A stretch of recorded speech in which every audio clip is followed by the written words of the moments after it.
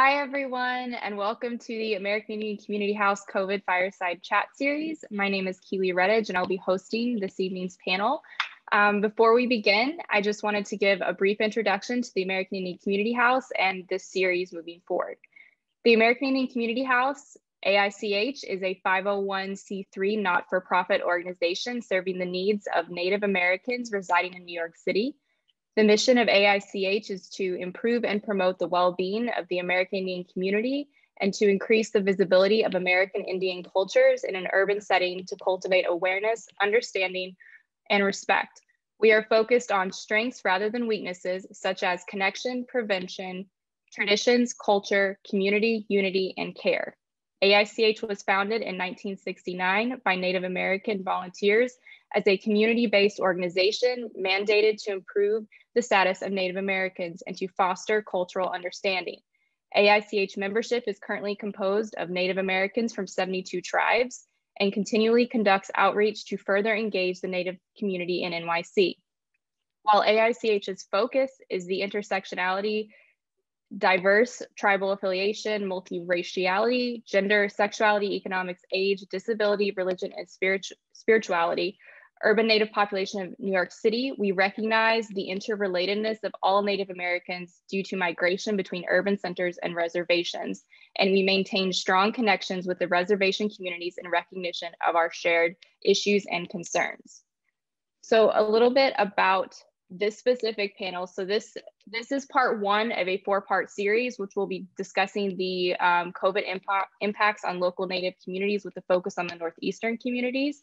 This evening's panel is insights from Native physicians and researchers.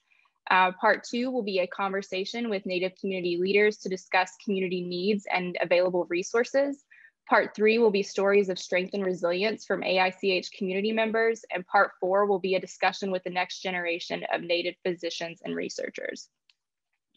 So for this evening's introductions, I wanted to turn it over to our panelists to give them space to introduce themselves as they wish to do so.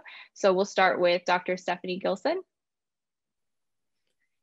Thank you. Han Atevadashte. My name is Stephanie Gilson. I'm Dakota Mdewakanton Sioux, originally from what is called Minnesota. I am out here on the East Coast. I am went to medical school in Minnesota, but finishing up my residency in psychiatry. And throughout this COVID pandemic, have done everything from working on our inpatient COVID wards to helping support Native communities in the Midwest with thinking about holistic ways to support them during this time. Excited to be here with you all. Dr. Horn. Kwe, my name is Ojisto Ganawaherde Horn. I am, my father is from Akwesasne up in northern New York State, and my mother is from Kahnawake, which is another Ganyakehaga community in Canada. I am a physician working right now in Akwesasne, and I'm a family doctor, and I carry a lot of hats in the community. And the past year has been very, very busy and very challenging. I'm really happy to be here today to share some of those stories. Thank you. Great. Dr. Mertens. Hi, my name is Max. I grew up in Utah, and I am Navajo. And I went to University in Utah and University of Utah, and then I received my PhD in specifically virology from Harvard University. I didn't study the COVID-19 virus specifically, but there was a lot of that going around campus with discussions about vaccines and things like that. So hopefully we can have a good discussion about that, because there's a lot of confusion going around about things. So I hope we can have a good discussion about that. And Dr. Thompson? Skuiscano, de Hunjas, the New Gets. My name is Brian Thompson. I'm NIDA from here in New York. My mom is NIDA. My dad is from Akwesasne. And I work in Syracuse, New York at Upstate Medical University. I'm an OBGYN. And it's a great pleasure to be on this panel and to see one of my good friends. And Max, Yate, my wife is Danae, and she sends out her greetings also. Thank you. It's so great to have all of you here. So the panel, the way we're going to format this is we'll ask, we'll put the question on the screen, and then we'll allow our panelists to answer the questions as they would like. And then I know we have some more in detailed explanations that will be given. So we're going to proceed with the questions going forward. And then I'll ask the question and the panelists can address them. So we want to begin this discussion by just basically explaining what is COVID. So if anyone would like to, I know Dr. Merton submitted these slides, but feel free to add in your piece. Yeah, so COVID-19 is actually an acronym. So COVID-19 stands for, what's underlined there is coronavirus disease, and the 19 is 2019. So COVID-19 is the name of the disease that is caused by the virus SARS-CoV-2. And SARS-CoV-2 is actually a member of a very large family of coronaviruses that infect a wide variety of mammals and non-mammals. And this virus was first isolated in Wuhan, China in late 2019. So actually on the screen, these pictures are pictures actually of the virus when they isolated it. It's not that it was artificially colored for the image, but the word corona actually comes from the word for crown, which is what the scientists kind of thought it looked like, those spikes along the surface you can see on the outside of the virus. And when we discuss vaccines and things like that, we use the word spike a lot because that's the name for those little protrusions you see around the outside of the virus in the green, which is a target for a lot of the vaccine. So when people say COVID, that's the disease caused by the virus. Great. So does anyone else have any additions they'd like to give to that explanation? That was a great explanation. Thank you so much.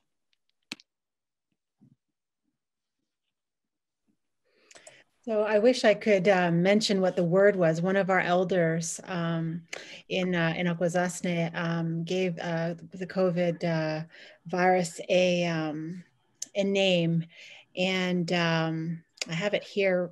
Just give me 1 second. And she gave it the name very early on, because when something is unseen and you need to put your minds together to come up with a way of dealing with it, you have to name it. So ganraze ganratardines, the new walking disease that we we don't belong to you. It doesn't belong to us, and it's walking, it's going through us, and it's just changing as it goes along. And so she gave it the name, and it's what has been used in different circles, particularly in our community. Great, thank you. Okay, I'm going to go on to our next question that we have. So I'm sure this is on a lot of people's minds, and I think the information for this question actually changed slightly today with some news that was released. So what are the differences between the currently available COVID vaccines and those that are soon to be released? So the Johnson & Johnson and the AstraZeneca. And I know Dr. Mertens prepared a few slides for this to explain them. And then we also have to take into account the update that was just released today from the FDA.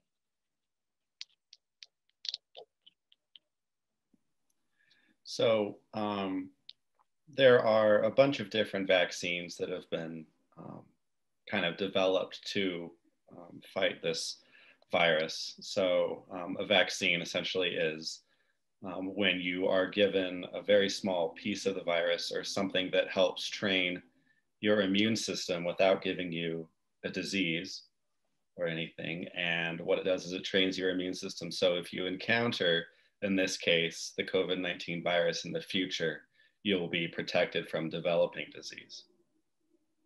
So the four main vaccines that have been talked about a lot in the news and everything were developed by Moderna, Pfizer. That was in partnership with a company called BioNTech, Johnson & Johnson, and from another company called AstraZeneca. That one was also developed with the University of Oxford. So a lot of in the news people will refer to that as the Oxford vaccine, which was helped develop with AstraZeneca. So of the 4 vaccines that are either approved or going through the approval process with the news today about Johnson & Johnson, they fall usually into 2 different, what they call platforms. The Moderna and Pfizer are mRNA vaccines. And then the other 2 from Johnson & Johnson and AstraZeneca are viral vector vaccines. So I'll explain what each of those are, but they are both different ways of getting to the same endpoint, which is teaching your immune system how to be able to protect you against the COVID-19 virus in the event that you become exposed to it and infected by it in the future. So the first 2 are Moderna and Pfizer, which are mRNA vaccines. So they have been approved for what's called emergency use authorization by the Food and Drug Administration. So these vaccines, even though they are under emergency use, they have gone through extensive development and testing for that. And they are probably the best readout that they give when they conduct their clinical trials is what they call efficacy. So efficacy is essentially a percent measurement of how good their vaccine is at preventing COVID-19 within their study population. In this case, the Moderna and Pfizer were 94 and 95% efficacious at preventing disease, which is incredible for a vaccine, really. That's very, very high. And then the number of doses for these is 2 doses, either 28, either 4 weeks or 3 weeks apart. And so then for Johnson & Johnson and AstraZeneca, they are viral vector vaccines, as I mentioned, and their efficacy seems to be a little bit lower. These are using more traditional method or traditional, I guess we'll say, platforms of what vaccines we have currently. So they are a little bit, so yeah. So what I'll talk about is the mRNA vaccine. So this is Moderna and the Pfizer vaccines. So this is a newer technology. This is the kind of the first generation of these vaccines, or this mRNA vaccine, but it's been in development with companies for at least like 10 years or something. It's just kind of the first time that they've really ran a clinical trial with them. So with an mRNA vaccine, so essentially what this is this vaccine, it gives a chemical message to your cells to produce that spike protein that I mentioned that's on the outside of the virus. They're normally found on the outside of the virus. And what happens is your cells actually make this spike protein using that chemical message. And they take those spike proteins and they present them to the immune system, and the immune system recognizes them and generates an immune response. And in this case, they make what's called antibodies that help protect you, that can bind. So these antibodies that recognize the spike that your cells make will also recognize the spike on the outside of the actual virus if you encountered it in the future. And then these antibodies are then ready to protect you in case you are infected with the actual virus in the future. So probably the main question that most people have about not just this vaccine, but essentially all vaccines is, do they cause the disease? And for mRNA vaccines, they do not cause COVID-19 because this mRNA in the vaccine is a message for only a very, very small piece of the virus, that spike piece, not the entire virus. So then the other types of vaccines, the Johnson & Johnson and AstraZeneca, are what are called viral vector vaccines. And so these are actually genetically modified viruses that are safe and do not replicate in your body, which makes them safe, but they still protect you from future infection. And also these vectors, they do not cause COVID-19 because they don't replicate. And they also only contain that very small portion for the spike, like the mRNA vaccines do. So how the AstraZeneca vaccine and the Johnson & Johnson vaccine, the platforms of these vaccines are actually very similar, but they're based on the same idea. So what they did is they took what's called an adenovirus, which is a very, very common virus that essentially everyone has been exposed to in their life. And they cause just mild cold-like symptoms usually. So what they did for this adenovirus is that they removed some of the genetic material from the virus that makes it safe.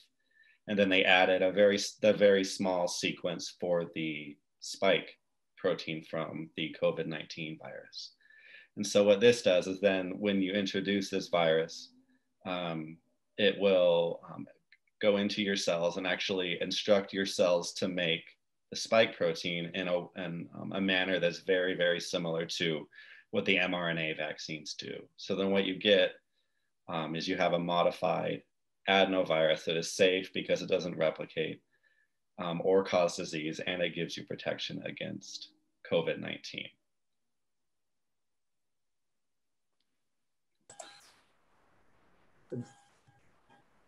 I think, sometimes when I talk to patients about what they want to know in terms of these vaccines, especially, for me, dealing with patients who are pregnant, what exactly this vaccine is. Does it, for our people, are we getting injected with that virus? Is it going to mess up my genetic material? Is it gonna hurt me in any type of way? And what's really interesting is about the one that Max was talking about, the messenger RNA, the Moderna and the Pfizer vaccine, is that there's actually not virus in there. It's a message that's contained in this little fat, almost looks like a Tic Tac, like a little fat bubble that goes and connects to your cell or the building blocks of your body, actually into your muscle where you get the shot. And it doesn't actually go in and connect to your genetic material or change it in any way. But it does tell your body to make this thing called a protein. And if you look on the slide, it's those little spiky things.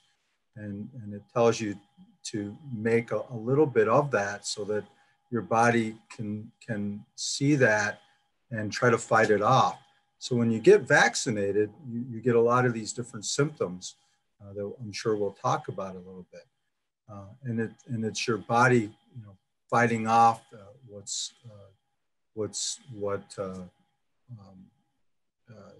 little portion of that virus itself.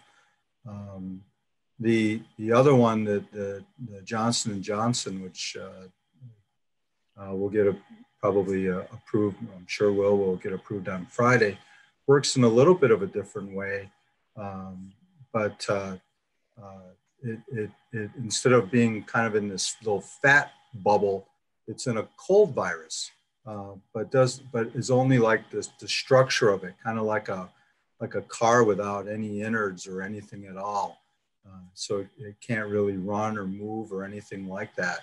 And because cold viruses can really get in and attack our body, they've used this kind of structure to help with their vaccine, but it doesn't actually contain like the cold virus itself. So it's just a different way of doing it. Yeah, no, I think that's a great explanation. I had a friend who her way of explaining it was she described the mRNA vaccine as a Snapchat message for your cells. So it just kind of like appears and shows what your body needs to make and fight against, and then it disappears in a way. So I thought that was kind of an interesting analogy that was given as well. And what's interesting too is like with the the mRNA, the Pfizer and Moderna, that actual part that's put in the vaccine that you get, it actually breaks down. Your body actually breaks it down and digests it and gets rid of it in about 2 to 3 hours. So it forms these little proteins and then it dissolves. So it really is quite remarkable that they were able to generate in this fashion, although these type of vaccines have been made in this fashion for a number of years. Yeah, so that was going to be my question, kind of going off of that was, you know, this mRNA vaccine technology is new, but it's not that new in theory. My understanding from scientific readings is that it's been around for a while. It just hadn't made it quite yet to the clinical trial stage. And this was the first time where it was kind of, the spotlight was shown on it because of this pandemic that we're currently in. So can anyone speak to that? You know, that they know that this has been around for a while, so it's not as new as people think. So there's maybe not as need to fear it as much. Yeah, and I think, I mean, companies invest a lot of money to make their products safe, especially something like a vaccine that will be distributed to a wide number of people. So I believe these companies have been working on it for at least 10 years. So when you start the platform, you'll work on it and you realize, oh, okay, well, that part didn't work, so we're going to change it. And it's gone through many, many different trials and iterations to find I guess, the best way it'll work while maintaining the maximum amount of safety that they can, which I guess they've kind of shown that they have done a pretty thorough and rigorous job, as they're getting 94 and 95% efficacy for kind of a first generation vaccine like this. But they have definitely put in their time to make sure that they're getting the best product out there. So I just wanted to just jump in and just talk about, everybody can really understand all of the medical and scientific jargon that we've been talking about. My mom is 81 years old and very, very much against the vaccines, and she didn't really understand the immune system or what these vaccines are or anything like that. So what I was telling her was like, hey man, a long time ago, if we sent scouts out to go and look and to keep our community safe, you would know what type of, natives were out there who were your enemies or who were your friends based on their tattoos or the way they held their feathers or their clothing. There was something that distinguished them as being, really good or not so good. And so what we're doing is sending our scouts out to look at the terrain. We're always looking around. And what we're doing is saying, here, when you see somebody who's dressed like this, bad. And so then when the scouts out there sees that person dressed like that, runs back and says, okay, everybody get ready. These people are coming. And so when I described it like that, like it's just a way of your body recognizing something earlier than it otherwise would to protect you, then she understood it better. Yeah, that's a great explanation. I think that it's really important that we take these ideas and make them so that way everyone can understand them. Yeah, and just kind of echoing off what Dr. Horn was saying, that I'm hearing a lot of that too, or people, there's, I think, just a lot of not understanding of the science. And I think there's, historically a lot of mistrust with the medical community for our communities, which is rightfully earned. And I think, yeah, using some sort of talking, that's a great one, Dr. Horn. Yeah, I sometimes talk about like having having like an army reserve or something like that. They're similar, they're always prepped. And I've also seen a lot of people being kind of hesitant about, well, it's not 100% like this Johnson & Johnson one. But what we know is it really helps that not having experienced such a high disease, because you have these armies that are ready to kind of like fight off the virus, where you still might get maybe sick, but not as sick where you need to go to the hospital or need a breathing tube or, so that's, I think, also important to talk about. No, I agree. And I think my next question was going to be, will the coronavirus vaccine give me coronavirus? because I think that that's also a concern that a lot of people have. We talked about, you know, what is going to happen to our bodies if we are given the vaccine. You know, does it change us in any way? So I think, you know, we kind of touched on that. If you guys wanted to maybe elaborate on those points and just, you know, reaffirm, you know, I'm sure several of you on this panel have received the vaccine yourself. So maybe you could, you know, explain, you know, why you chose to go ahead and take it, or something to that degree, whatever you feel comfortable sharing. So so I'm one of the only primary care practitioners in our community, and during this crisis, this pandemic, my goal has not been to just continue to see anybody who, you know, wants to be seen, but trying to identify those people who need to be seen continuously, like pregnant ladies, babies, and those people who've been discharged from hospital. They're at home, they're very, you know, have a number of comorbid or other conditions that make them very fragile. And so, and of course, our long-term care people, community members who are in long-term care homes. And so I had to go through all these different parts of the community. And I recognized that if I don't, even though I initially was very hesitant to get vaccinated because of all of the reasons that we have described and some others, I recognized that because I'm going into all of these spaces, even though I'm wearing PPE, I would never, ever want to be a super spreader event and go all the way through the community, seeing all the most vulnerable people in the community and, you know, make a lot of people sick. So I felt like it was a responsibility that I had to protect my patients, my community people. And so, so that's why I did the vaccine. And the very first one was very unremarkable. But I'll have to say the second one, I actually thought I had coronavirus. I had so many symptoms and I thought, oh my goodness, maybe I got it at the same time. However, I know that by getting all of these symptoms, it means my body is mounting an incredibly strong response.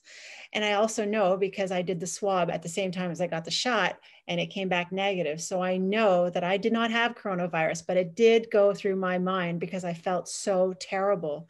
And so I know in some people, if they create a response like that, their body may not be strong or robust or resilient enough to be able to withstand all of the inflammation that they may be feeling. So then they get sick. And so you'll hear a lot of people who will say, oh, I got that flu vaccine and I was never so sick as when I got that. I will never get that again. But actually what was happening is they were mounting a really good response, or they got another response, another virus at the same time, and so we never really know what happened. In my case, I do know because I got the vaccine and the swab at the same time. But I got sick, and it's true. Some people will think that we give them the coronavirus, but what we're actually doing is we are mounting a strong response. We're making an army for this virus when we really do see it. Yeah, because the vaccines that are being administered are only a message for a very, very small part of the virus. There's not the full virus there. So that's why you're getting the response. I would also say that too. You know, the vaccine itself won't give you coronavirus, COVID-19, because it doesn't actually contain the virus itself. You know, you when you get the vaccine, you get, just like Dr. Horn was talking about, you get sometimes the symptoms of any type of virus, like a cold, you know, like a cold or flu or anything like that, where you can get a headache or achy joints or that kind of fatigued or rundown feeling itself. I've gotten both of my vaccines. I agree that the second one is a little bit tougher than the first. I was tired after my second one and had some joint aches, but it's a lot better than the alternative. And you know, and I think when you really look at our communities, and I know this intimately from my wife Matilda being Dene, and the devastation that's occurred out in that community. We've actually fared better in total in Haudenosaunee, but there's been areas that have been devastated, and to lose, one of our people is like losing a library. It's like, you lose just an incredible, vast amount of knowledge. And so they actually kind of looked at this a little bit. The Urban Indian Health Institute about a month ago did a survey of natives across Turtle Island. They said, why, would you get the vaccine, or why wouldn't you get the vaccine? And they actually found that for our people, about 75% would get vaccinated, which is higher than other races. And the reason for it is what we've all talked about already, is that there's, we don't want to be a super spreader. We don't want to give this to one of our elders or our family members. We're doing this for the love of our community. We're doing it out of a sense of saving our culture, our ceremonies, our songs, our dances, and all of those reasons. So, for our people, a lot of it is not so much about protecting yourself. It's about protecting everybody else around you. And so when they looked at that, they found that there's actually a higher rate of our people that are willing to take the vaccine. But the ones that don't take the vaccine, about 90% of them felt that COVID-19 was a serious thing, that it was a real thing. There's a lot of misinformation out there that certainly we can talk about, and it needs to be talked about. But I've found that within our communities around Syracuse that our elders and our vulnerable have been incredibly willing to take the vaccine, and to see them take the vaccine. People that I grew up with, people that I know, people that babysat me when I was a kid, to see their smile and because the vaccine itself, when you get it, once you develop that 94, 95%, what we've been medically calling effectiveness, what it really means is that your chances of being, if you're that 4 or 5% that get it, that you won't be in the ICU, you won't be that sick. The patients who get COVID after they get the vaccine will either not develop symptoms or mild symptoms or moderate symptoms.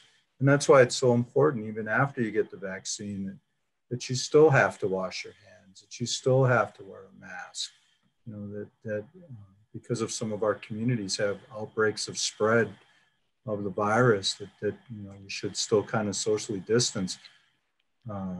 All of those things are still in place, but that sense of community that we all have to our people, to the faces yet to come, are always are first and foremost, and that's why I think most of the people that I've come in contact with have been willing to take the vaccine. But at the same time, I also respect and non-judgmental to the people that don't. If you don't want to do it, that's okay. I understand that. But I do think that it's important for the reasons that we talked about.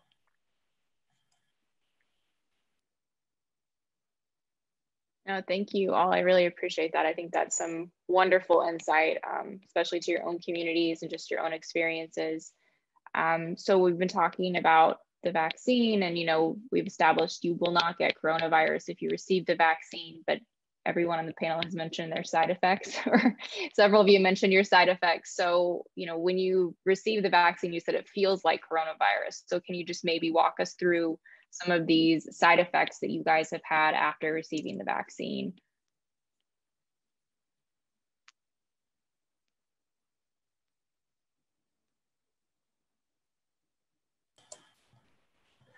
I'll, I'll go ahead and go first. I did get kind of fatigued a little bit more than normal as an OBGYN delivering kids, but I did get a lot of body aches and things like that. But when they look at the side effects of getting these vaccines, most patients will get either usually a soreness in the arm that usually will go away within 24 to 48 hours. You may get a headache, you may get some joint aches. Less commonly will you get a fever or more severe symptoms. And what everyone talks about is getting what they call anaphylaxis or a really incredibly severe reaction to the vaccine. But it's incredibly rare where it's depending on the vaccine, it's like 2 to 5 per million doses of people getting the vaccine itself. I think about it another way. If there were tons and tons of people who are having severe reactions to the vaccine, we'd hear about it every day. It would just be constantly inundated on the news or on social media. So the vast majority of people have done well. And I can tell you from seeing almost 500 of our Umwehunwe being vaccinated in our area that I haven't seen any of those severe type side effects. Maybe Dr. Horn or others can speak about their own communities.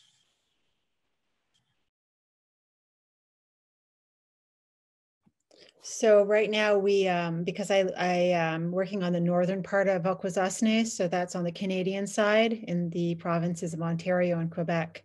And we're just starting to roll out the vaccinations for the general community members.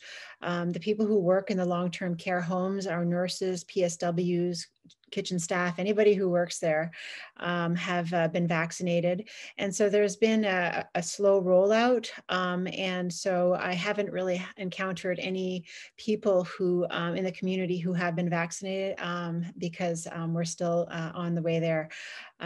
But it's really good to have gone through the experience because now I can actually talk from first person and understand and really do tell them that it is quite a marked reaction the second time.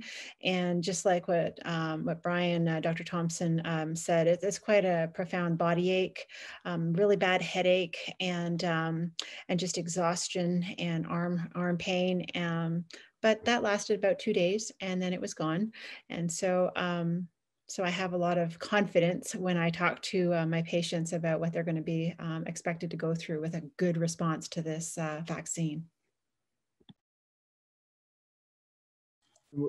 I'll just add one more thing.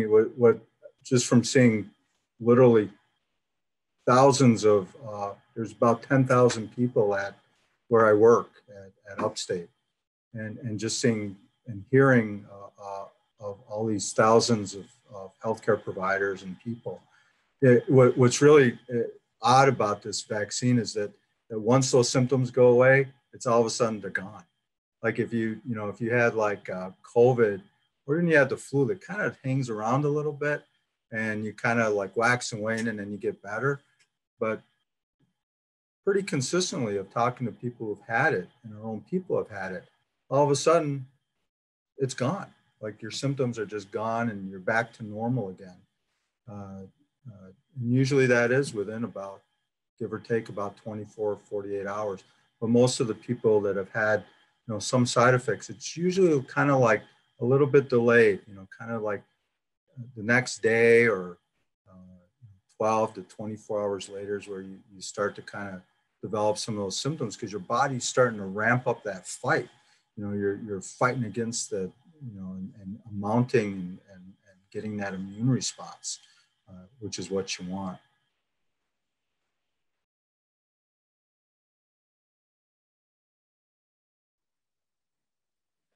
Thank you for sharing. Dr. Gilson, have you had the vaccine? I have, yeah. My partner is also in medicine. I got the Moderna, and he had the Pfizer vaccine. So it was kind of interesting to kind of compare. But I think that what people are saying is that, yeah, I had some arm pain, headache, fatigue. I felt otherwise okay. My partner had a little bit of a low grade fever. But I think kind of what Dr. Thompson was saying is that, yeah, it only lasts a day or so, where we know like if you get COVID, it can affect your lungs and you could have months of difficulty breathing versus just a day or two. And I have to say, my dad's in his late 70s and he got his first dose of Pfizer this week. And I'm really grateful that he was able to get it as well. He actually had no symptoms. So. Yeah, so I actually haven't had my vaccine yet, so I can't really speak to any side effects that I would have, but I'll say that the review process and approval for these vaccines is incredibly strict. I think the FDA is probably the most strict group on the planet for drugs that are approved for the country. And so since it makes it through their process, they have kind of determined that the benefits of a vaccine really far outweigh any side effects that people have kind of reported. So it's a pretty strict process for that. So it kind of says a lot that it made it through. These two vaccines made it through the process. Yeah, that's great. Thank you all for sharing your experiences. So, so now we talked about side effects for the vaccine, but another, I think, really important question is, if you have already had COVID, should you still get the vaccine? So are your antibodies or is your body's ability to fight this infection already there, or should you still go in and receive a vaccine? So if anybody could speak to that.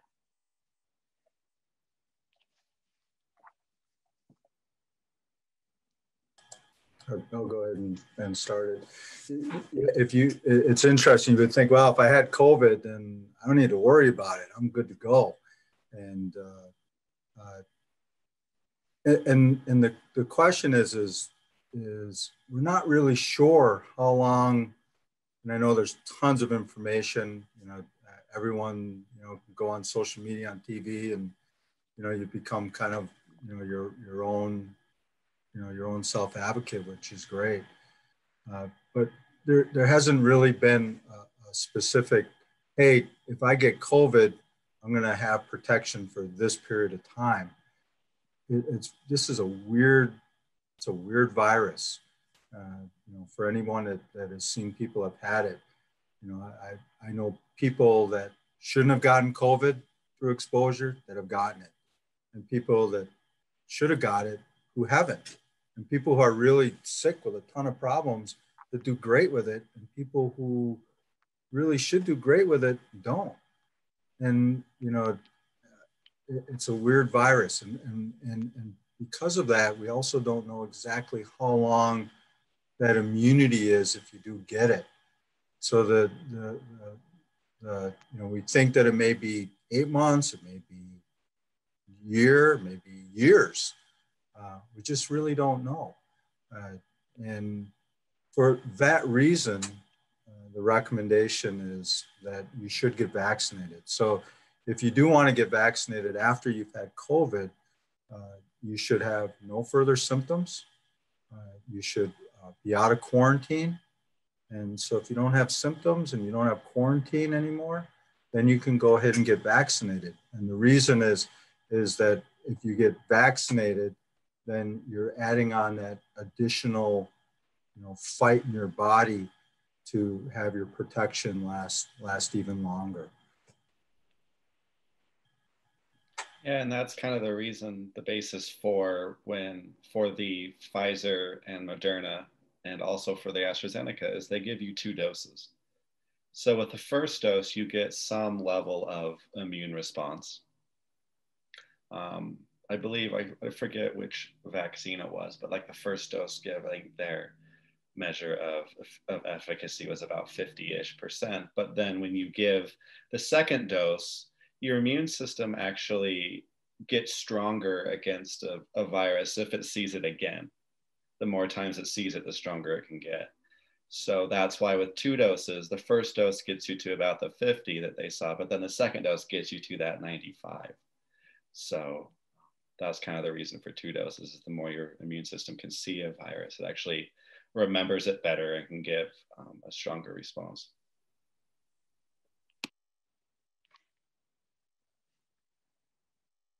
Yeah, I think that that's an important thing to recognize, is that, you know, our body gets stronger the more we're exposed to something too, in this case. So for the sake of our analogies that we were given, you know, our army gets stronger. We can fight this in a much better way, which I think is great. So we kind of touched on this with regards to protections, but I just wanted to move into, if someone did receive the vaccine, are they fully protected from COVID? Should they continue to follow, should they continue to follow the social distancing protocols, and should they wear a mask? Because, you know, some people may think, hey, I got the vaccine and I can now walk outside without a mask, or I'm never going to get COVID. So I think it's important to dispel any myths that might be around that. So if anyone could speak to that, I'd be great. Yeah, so for this, I mean, you can still get mild symptoms from COVID, even if you have the vaccine. It doesn't, for all people, it doesn't necessarily protect against 100% of symptoms, but it has a very high protection against hospitalization and things like that, and more severe disease.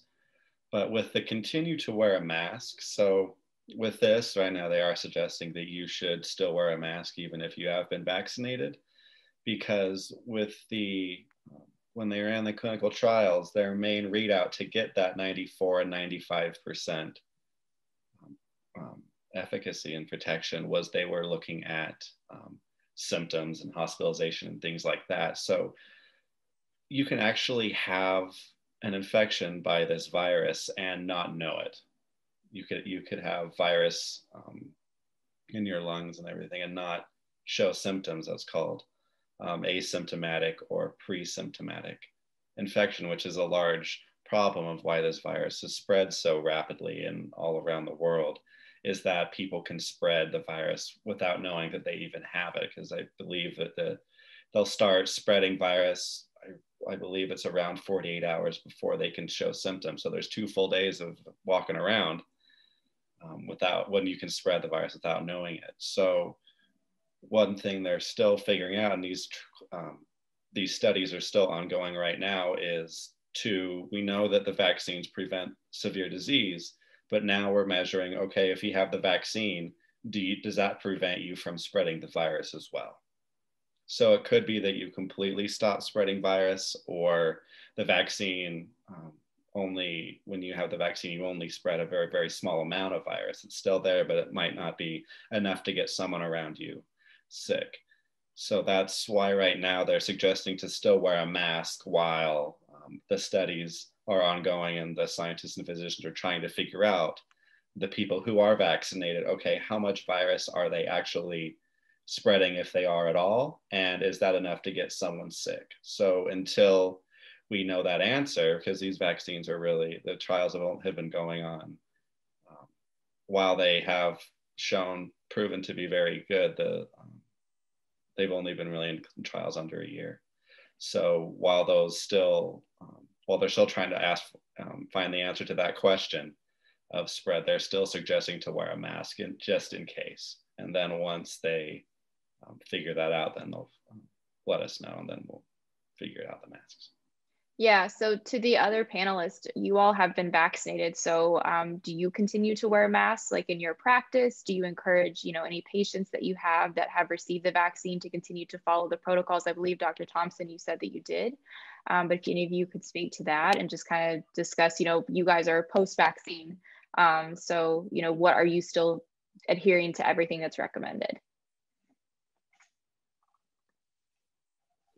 So I can speak to that. Walking through the community and being all over the place like I am, I have a big responsibility to walk the walk. And so if I'm vaccinated, I still have to protect everybody from the unknown. And right now there's a lot of unknowns. We don't know nearly as much as we will know a year from now or 2 years from now. And so things always change. And so we might as well do everything we can in our armamentarium to be able to protect everyone. So yeah, that means I have to keep wearing a mask, and I wear them in my clinic. I wear them to see everybody. Everybody's got them now. I got some really cool looking ones. People have become very imaginative and very creative. And so it's a new thing, and it's wonderful. And so yeah, it's everybody's got them on. Why stop? And if you stop wearing them, people will stop thinking that it's the norm, and we might lose some of the advances that we've made in trying to stop the spread of this virus.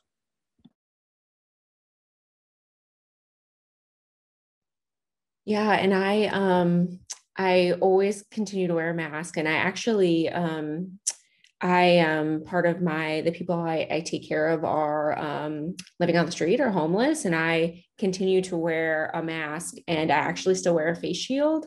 I think because I want to keep the people in my community, the people I take care of, safe. Because there's still a lot of questions that we don't know, and I wouldn't want to put people who might be at more at risk. I wouldn't want to potentially give them COVID. And being very strict, my in-laws live only a couple hours away in upstate New York, and they are vaccinated, but we haven't seen them yet, just because we don't quite know what's 100% safe yet.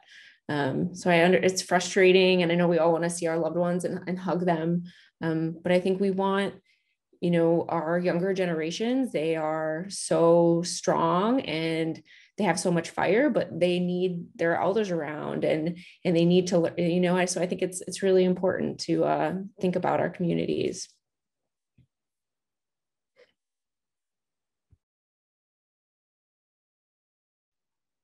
Yeah, thank you very much. That's great to hear, and I appreciate that insight. And I think, another important group that we haven't discussed, and I understand we're still learning information about this group, is pregnant women of our communities. So whether or not, can a woman receive the vaccine if she is pregnant, if she's planning to become pregnant, what are the possible side effects for someone who's pregnant? Are they different? And then if she was to receive the vaccine while pregnant, will the baby be protected against COVID? And I understand we may not have all the answers to these questions, but I know we have, some wonderful knowledge on this panel. So if you guys could just speak to, what you do know, and what we still have yet to understand, I'd be great. We'll go ahead and start that. It's a discussion that I have every day, multiple times a day right now, and and I think it gets back to is first and foremost is kind of educating yourself a little bit, but also hearing it from your healthcare provider, but also kind of doing your own investigative work also. Can a pregnant woman receive the vaccine if she's pregnant? Absolutely. Where I'm at is a high-risk labor and delivery unit. We take patients from Pennsylvania up to Canada and halfway to Rochester and halfway to Albany, really a big area of central New York. And I've seen some really devastating effects of people who get COVID in pregnancy. Pregnant patients who get COVID actually can get it worse. So if you know that and you believe that through the science and how the vaccine works, is that it's not going to affect your genetic material. It's not going to go in and change your DNA or your body or anything like that. Then at this point in time, we don't have any knowledge that it'll hurt a baby or that it'll hurt the mom. And that also goes for breastfeeding too. I think I had touched really quickly that that part of that vaccine is broken down only in a couple, 3 hours. And it hasn't been found to affect a mom if she's breastfeeding. So the medical organizations of all the OBGYNs here in the States and have and the high-risk OB doctors have felt that it is okay and safe to get vaccinated and encourage to get vaccinated when you're pregnant.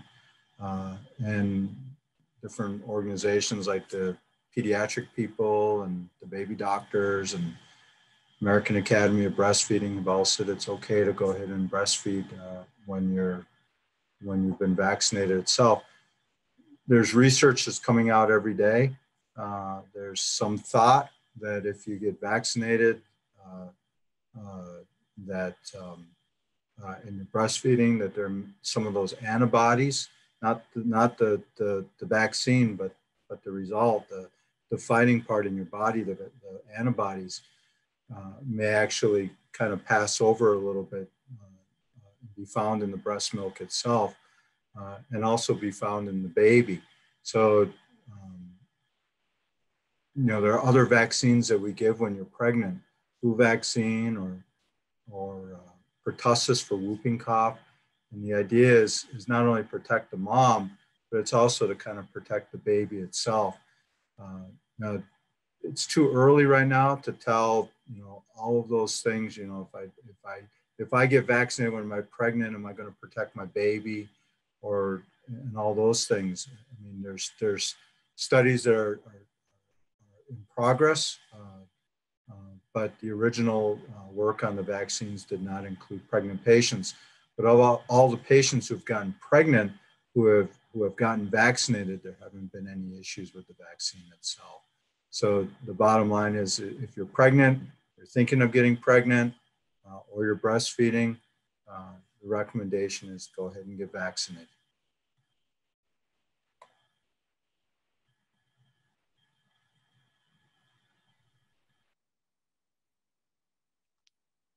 Great, thank you. I think we really appreciate that information. So I just want to touch briefly on the we're cutting close to time. So I just wanted to touch briefly on a couple more questions. And I think one of the important ones, because we've talked about the vaccine, we've created this vaccine for this current virus that we're trying to fight.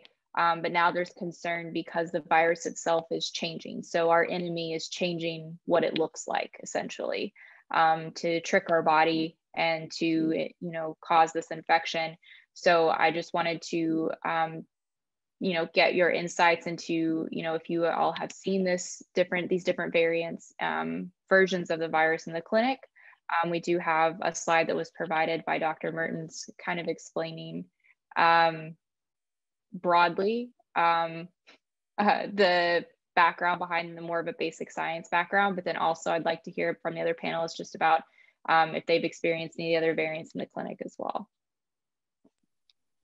All right, also I can explain what a variant is.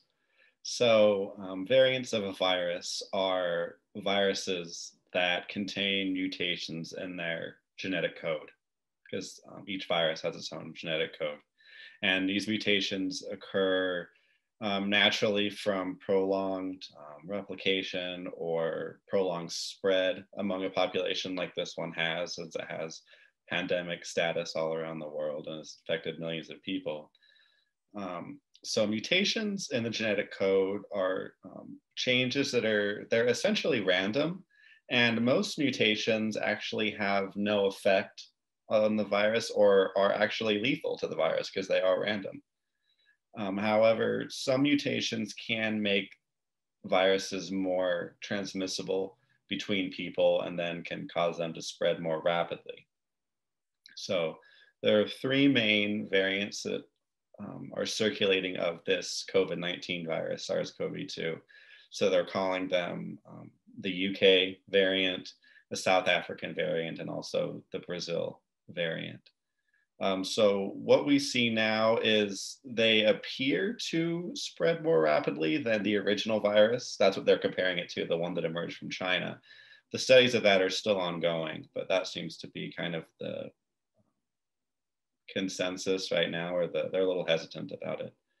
But I think the more important thing is that it's currently unknown whether or not they cause more serious disease or cause you to get more sick than the original virus that emerged from China. So the two vaccines that have been approved, the Moderna and Pfizer vaccines, they appear to give some protection against these variants, but since these variants are relatively new, the studies are ongoing to see exactly how protective these two vaccines are and how they can improve the vaccines to also give protection against these variants. And actually, one major benefit of these mRNA vaccines of Pfizer and Moderna is that chemical message with their technology, they can actually change it very rapidly and then move that into trials and testing for these variants very rapidly.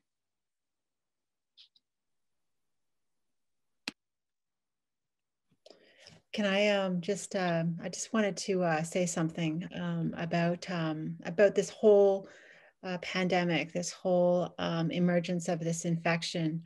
You know, all of our people have their own creation stories. We have our own stories that we, you know, that have been passed down through generations. And one of them in our, where I am from, we talk about how things that were not compatible with health, with happiness, things that were really dangerous for our people were placed in places very far away from us, and they were hidden, you know, deep in the rock or deep in the ice, or, you know, deep in a forest or in a cave, or they were just put far away so that we would not become close to them. And there were natural buffers there that would keep us, you know, away from these things. But over the last century, we have slowly taken away all of the buffers that have kept us apart from these dangerous things.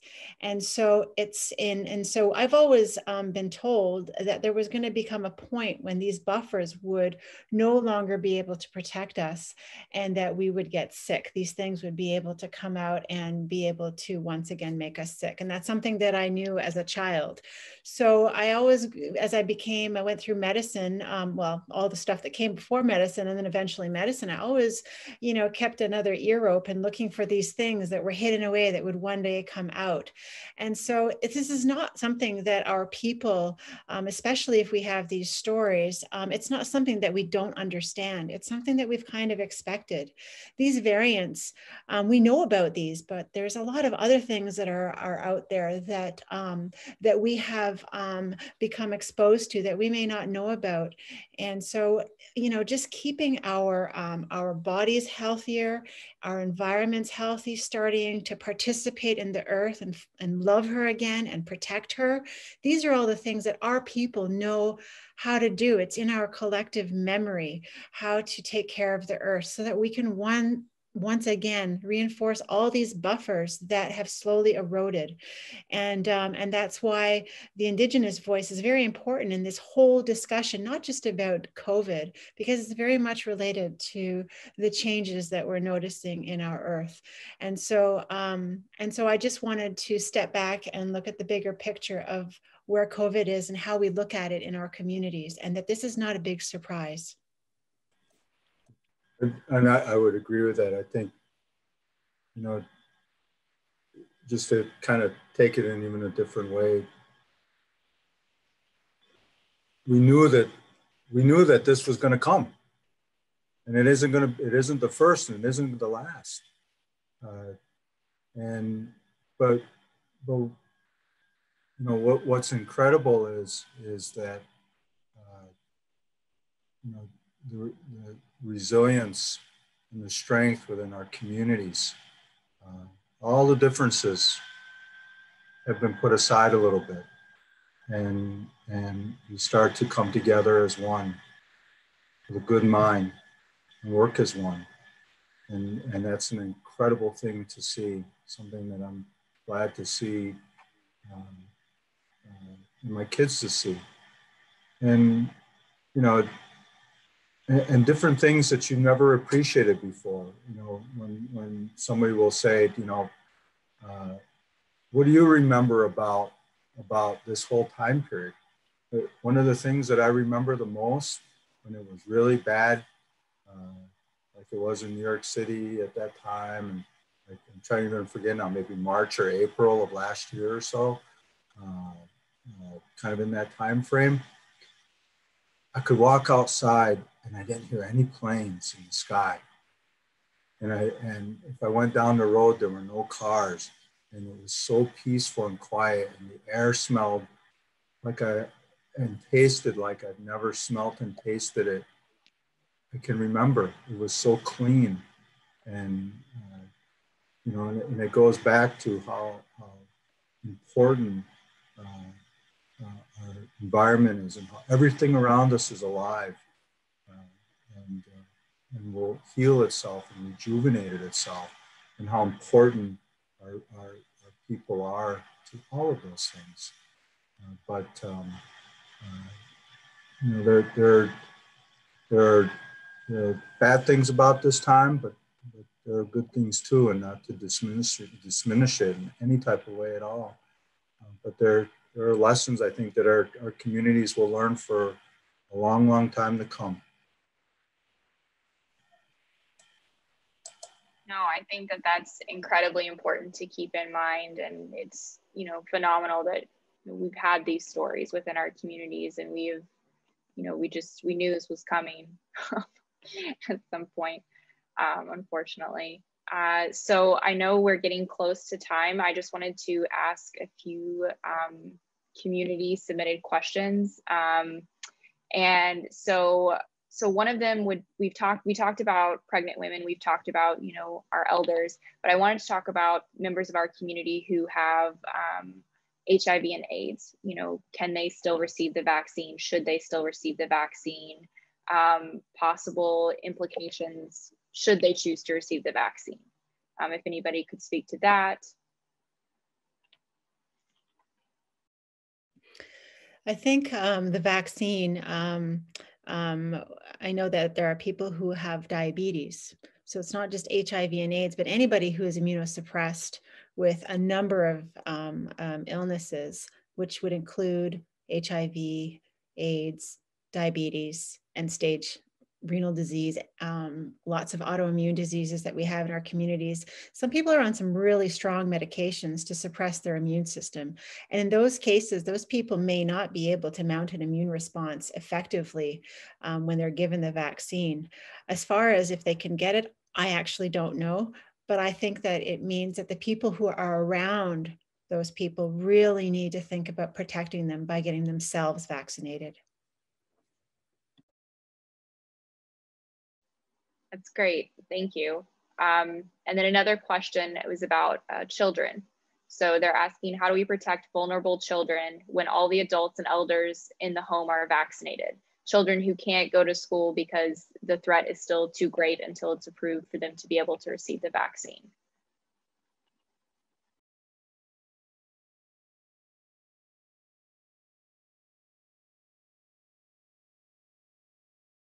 Well, I think it's the same thing that I just said about anybody who is immunocompromised, but we don't really have as much of a robust idea of how children are affected. From what I understand, children may be asymptomatic and carry it back home. So if you have a family that everybody is vaccinated, that's wonderful, especially if the child, you know, is young and healthy, then they probably, if they brought it back, I mean, we should all continue to practice all of the things that we've learned over the past year. Our distancing from people who are in other bubbles, and continuing to wash our hands and wear masks. But as far as, you know, coming back into the home, I really think that our children should be in school. The amount of mental health the amount of problems socially that have come up and have emerged because of the isolation, the problems with domestic violence, the problems with just the stress of having to live in enclosed quarters with no routine or plan of action, or poverty, is creating a lot of problems. And so to be able to go back to a routine, which includes kids in school, I think is really important. And so if the family is vaccinated, I would say that there's quite a good argument to have the child to go to school because of all of the benefits from school that they will be able to garnish from that. And I completely agree. And also too, our kids need to be in ceremony. Our kids need to be with their friends and experience all of that. I can't wait. And I know there's a lot of kids out there that are just, waiting to do it. And but it'll come in time, and it'll be an awesome time. No, that's great. I know we're all excited whenever we can get out and hug our family again.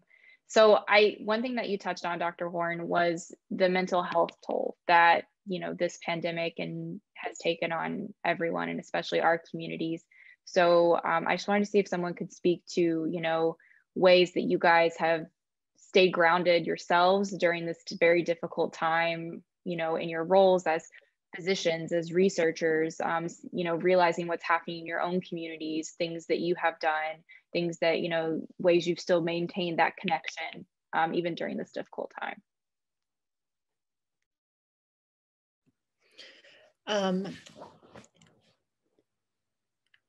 What Brian has said is really important. It's about ceremony. We have longhouses where I am, and they've been pretty much empty of the community people. We still have people who, faith keepers and chiefs and clan mothers and important people who go into our houses and do the important ceremonies, because we do need to have them done regularly. But for the people who don't go to these ceremonies because we can't, because of social distancing, we do them at home. And so being able to do ceremony at home has become something that a lot of people have gone to, bringing all of those ceremony back into where it used to be, which is with the family. So so that's what we've done. But also I've spent a lot more time just walking, and I would like to say in a very lucky position that I can now read the stars, which is something I never took time to be able to do. But now I can look at the constellations and figure out,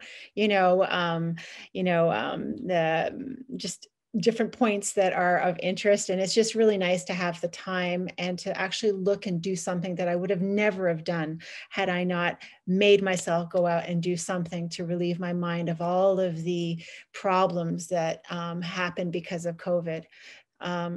Picking up a new hobby, and of course ceremony. Those are two things that I've done. It's funny that you said that. It's what there was a clear night down here in Syracuse. I don't know, maybe 7 days ago. I can't quite remember now. Maybe a little bit longer. It's crystal clear outside, and I've been just waiting for that crystal clear night right around this time period, and to take the boys. I have 3 boys. My wife, we have 3 boys. To take them outside and show them the stars. And so we showed them. We took them out and showed them, Orion, and then next to it is Taurus, and then right next to that is the 7 dancers they call Pleiades, and to teach those they're 15, 12, and 10, and say it's overhead, it's straight overhead right now. What does that mean? Don't ever forget that. Teach your brothers if they forget, and then when you get older, teach other people and teach your kids and teach their kids. And that's how we pass on our stuff.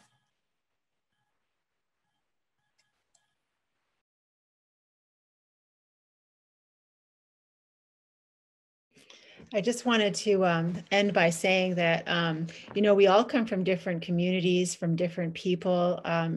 Indigenous people, we are incredibly resilient. We're here after an incredible amount of effort to try and make sure that we weren't here anymore. We're still here. And the way that we're going to continue forward is by bringing all of our minds and all of our experiences together with the intention of looking forward so that we can have a place for our children to live, 7 generations, in front of us, that there's still going to be the earth here to be able to have them live productive, very wonderful lives. And so we need everybody, it's so wonderful to meet you, Dr. Martens, because, you're a virologist, you have that knowledge. We have people all over Turtle Island who have all of these different types of knowledge. And if we can just bring all of our minds together, we can get through this incredible time. Thank you. That's very well said. Thank you. I appreciate that insight. And this was kind of leading into my final thoughts. So I know Dr. Gilson, Dr. Burtons, you could just share, any final thoughts that you guys have as well. Dr. Thompson and Dr. Horn, feel free to add. I would just chime in by saying I myself during this time am trying to learn Cherokee and learn more about my culture, and I have this time, and, I really want to honor that part of me. So I'm definitely trying to take that time and reconnect with my family and teach my family and get back into beading and a lot of things like that I think have been helping me during this time. So I'll pass it over to you guys. Yeah, I think kind of echoing what everyone has already said. I think the future is Indigenous, and the more that we can work together and kind of pool our resources, I think it's been really exciting to be a part of. And I think one thing that I've been doing during the pandemic is connecting with some of the frontline tribal workers and helping them kind of help other people. And then also for me, similar, I've been picking up some Dakota language, and then I run every day, no matter what the weather is.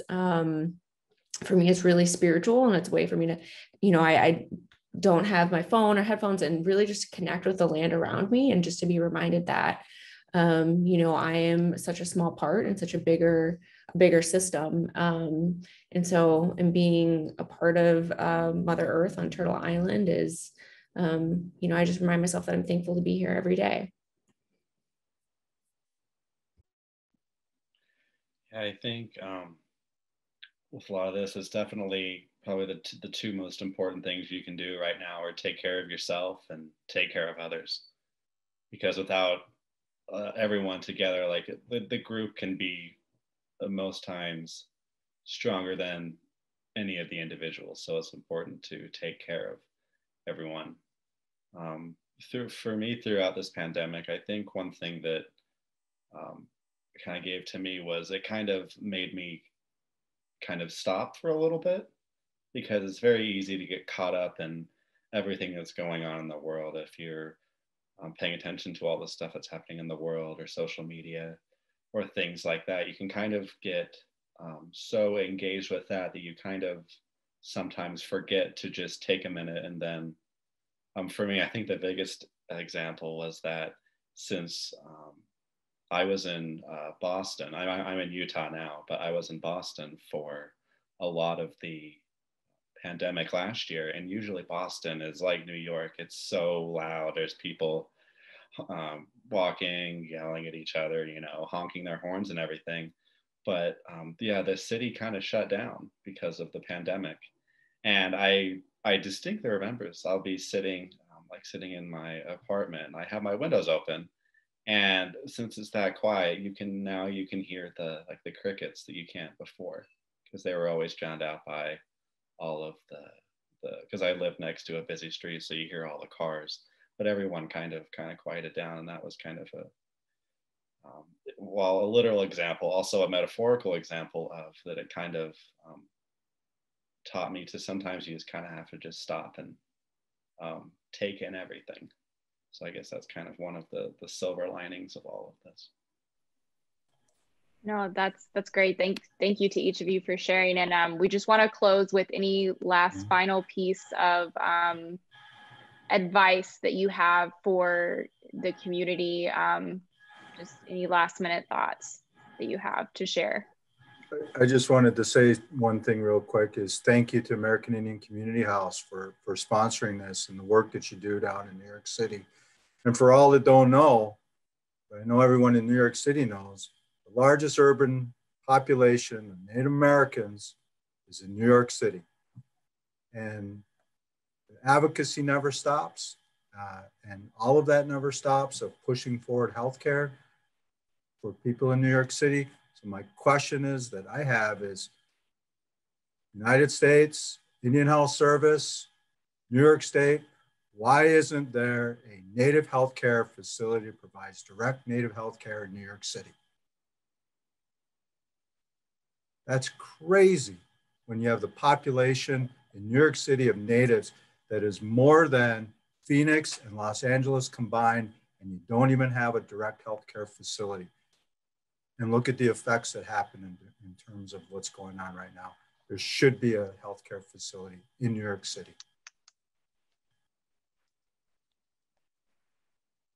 That's my final thought.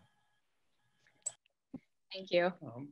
Yeah, I want to say thank you for affording me the opportunity to be here today. I really enjoyed this, and I hope we kind of untangled a lot of the tangled information out there about this virus and the vaccines and everything. And I guess my little piece of advice is if you get the first shot, get the second one. It gives you, make sure you get that full 94 or 95. Don't just get the first one. Be sure to get the second one as well. Good pieces of advice. Dr. Horner, Dr. Gilson? I just wanted to say that you end up, when you live in a community and don't leave, you start to think that, you know, you're by yourself. And I know that back and forth between the communities and urban centers is something that's quite like what you were saying. There's a lot of urbanization, a lot of Indigenous people in our cities, in Canada, in Toronto and Montreal, Ottawa, just across the board. And it's true, we tend to forget that we have so many connections between the communities and between the two communities, the urban and the reserves, the communities urban and reserve. And I think we have to be cognizant of that, because really, like I said before, we can get through this if we put all of our minds together. And, you know, I think this Zoom thing has been fantastic because it's been able to bring exactly what we're doing today, all of these minds together to talk about this really important issue. And I just really thank you for doing this today. I'm really happy to be part of it and to meet some new people. Thank you. Yeah, I'm just thankful for having me and thankful for the work that you all are doing. Well, thank you to all of you for attending this evening. And I really appreciate the privilege of getting to meet all of you. And I appreciate you working with me to put this together and providing this resource to our community. I know it's one that's desperately needed. And I know there are many people watching who greatly appreciate, you know, hearing from physicians and researchers who look like them and who understand where they come from. I think that that's really important as well. And we're going to end our live stream, but I would ask that our panelists remain on for a few more minutes. And thank you again to all of the community for joining.